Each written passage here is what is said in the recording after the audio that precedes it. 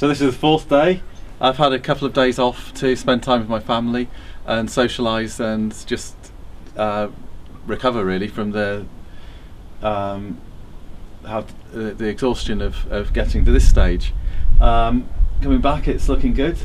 I'm moving on from the chainsawing, which is the sort of the roughing out thing, to finer tools like this Arbortech, which is a very good tool for just taking off a fine layer, and we'll start to see the grain coming out of the wood. At the moment, the main thing we're seeing is the chainsaw cuts, and we'll start seeing the beautiful oak grain coming out, which I'm really looking forward to. So is it important to take some time off then? Yes, yeah. You could, when you're doing a big project like this, if you just carried on, for one thing, there's a risk you might make a mistake to yourself or to the wood. I'd cut yourself or cut the wrong piece off. And just to come back and look at it again, just giving it time for the thoughts to go through your mind and to come up with new concepts. I mean, the whole theme of this is changing into more being a guardian of the forest, quite a huntress sort of Amazon warrior rather than, to start with, it could have just been a tree nymph just looking pretty and quite passive.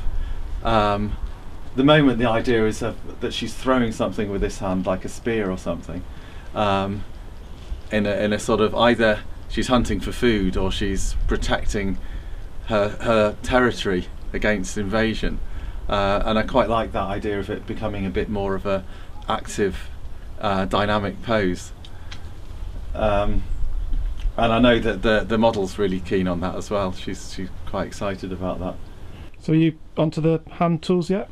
No, this is another dangerous but very effective power tool. Right. It's basically an angle grinder with 3 teeth. Should we have a closer look at that? So you finished with the chainsaw? Yeah. We might come back and do a few cuts with it, but the main shape is there. This is allowing us to just get, get some of these sharp edges down to the wood, and then we'll decide what we're going to define. So what's it called again? It's a Arbortech turbo plane. It's quite an expensive bit of kit. It's over £100. What, just for the blade? Just for this, but I found it's well worth it. The other one I've got has just got 3 teeth on the edge. That's the standard Arbortech, which is great for doing cuts, but for doing sweeping shaping, it can dig in too much, and it's a bit more dangerous as well. With this, it's less likely to grab and run up your arm. This is the Arbortech turbo plane. That's the other thing, once you're using these things, I mean, even sanders, the dust is not good for you.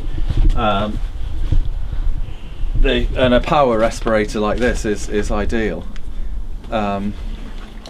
It has a battery. You can get rechargeable batteries. This is one I've made myself because the original one broke.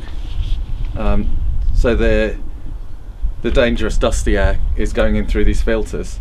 Pressurized clean air is coming around your face. This is now about 350 quid, and also means that when the chips fly up, they hit this rather than my face, which is a good idea for protecting my eyes and even just your skin. It's quite painful when chips hit your face. So this is the bit I'm going to be shaping to start with this, that bit and that bit.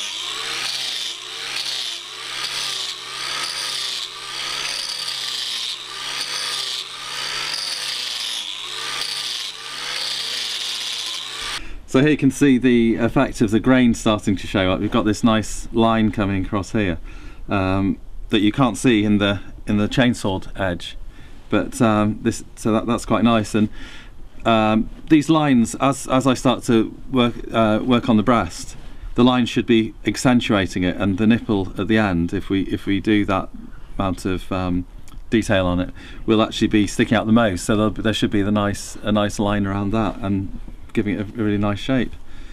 So yeah, that's quite a nice effect that we're starting to get with the grain showing.